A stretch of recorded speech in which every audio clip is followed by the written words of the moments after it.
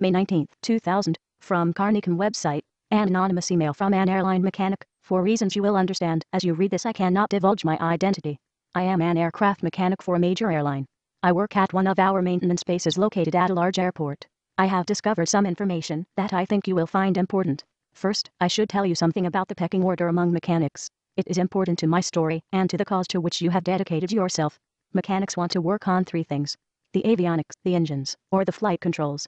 The mechanics that work on these systems are considered at the top of the pecking order. Next come the mechanics that work on the hydraulics and air conditioning systems. Then come the ones who work on the galley and other non-essential systems. But at the very bottom of the list are the mechanics that work on the waste disposal systems.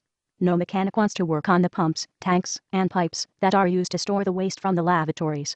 But at every airport where I have worked there are always 2 or 3 mechanics that volunteer to work on the lavatory systems.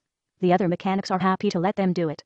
Because of this you will have only 2 or 3 mechanics that work on these systems at any one airport. No one pays much attention to these guys, and no mechanic socializes with another mechanic who only works on the waste systems. Fact is, I had never even thought much about this situation until last month. Like most airlines, we have reciprocal agreements with the other airlines that fly into this airport. If they have a problem with a plane, one of our mechanics will take care of it. Likewise, if one of our planes has a problem at an airport where the other airline has a maintenance base, they will fix our plane. One day last month I was called out from our base to work on a plane for another airline. When I got the call, the dispatcher did not know what the problem was. When I got to the plane, I found out that the problem was in waste disposal system. There was nothing for me to do but to crawl in and fix the problem. When I got into the bay, I realized that something was not right. There were more tanks, pumps, and pipes than should have been there. At first I assumed that the waste disposal system had been changed. It had been about 10 years since I had worked on this particular model of aircraft. As I tried to find the problem, I quickly realized the extra piping and tanks were not connected to the waste disposal system at all. I had just discovered this when another mechanic from my company showed up. It was one of the mechanics who usually works on this particular type of plane, and I happily turned the job over to him. As I was leaving, I asked him about the extra equipment. He told me to worry about my end of the plane and let him worry about his end. The next day I was on the company computer to look up a wiring schematic. While I was there, I decided to look up the extra equipment I had found. To my amazement, the manuals did not show any of the extra equipment I had seen with my own eyes the day before. I even tied into the manufacturer files and still found nothing. Now I was really determined to find out what that equipment did. The next week we had 3 of our planes in our main hangar for periodic inspection. There are mechanics crawling all over a plane during these inspections. I had just finished my shift and I decided to have a look at the waste system on one of our planes. With all the mechanics around, I figured that no one would notice an extra one on the plane. Sure enough, the plane I chose had the extra equipment. I began to trace the system of pipes, pumps, and tanks. I found what appeared to be the control unit for the system. It was a standard-looking avionics control box, but it had no markings of any kind. I could trace the control wires from the box to the pumps and valves, but there were no control circuits coming into the unit. The only wires coming into the unit was a power connection to the aircraft's main power bus. The system had 1 large tank and 2 smaller tanks. It was hard to tell in the cramped compartment, but it looked like the large tank could hold about 50 gallons. The tanks were connected to a fill and drain valve that passed through the fuselage just behind the drain valve for the waste system. When I had the chance to look for this connection under the plane, I found it cunningly hidden behind a panel under the panel used to access the waste drain. I began to trace the piping from the pumps. These pipes lead to a network of small pipes that ended in the trailing edges of the wings and horizontal stabilizers. If you look closely at the wings of a large airplane, you will see a set of wires about the size of your finger extending from the trailing edge of the wing surfaces. These are the static discharge wicks. They are used to dissipate the static electric charge that builds up on a plane in flight. I discovered that the pipes from this mystery system led to every one out of 3 of these static discharge wicks. These wicks had been hollowed out to allow whatever flows through these pipes to be discharged through the fake wicks. It was while I was on the wing that one of the managers spotted me. He ordered me out of the hangar, telling me that my shift was over and I had not been authorized any overtime. The next couple of days were very busy, and I had no time to continue my investigation. Late one afternoon, 2 days after my discovery, I was called to replace an engine temperature sensor on a plane due to take off in 2 hours. I finished the job and turned in the paperwork. About 30 minutes later I was paged to see the general manager.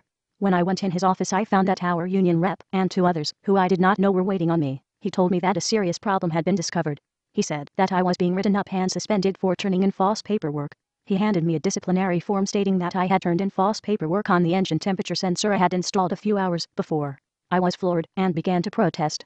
I told them that this was ridiculous and that I had done this work. The union rep spoke up at this point and recommended that we take a look at the plane to see if we could straighten it all out. I then asked who the other 2 men were. The GM told me that they were airline safety inspectors, but would not give me their names. We proceeded to the plane, which should have been in the air, but was parked on our maintenance ramp. We opened the engine cowling, and the union rep pulled the sensor. He checked the serial number and told everyone that it was the old instrument. We then went to the parts bay and went back into the racks.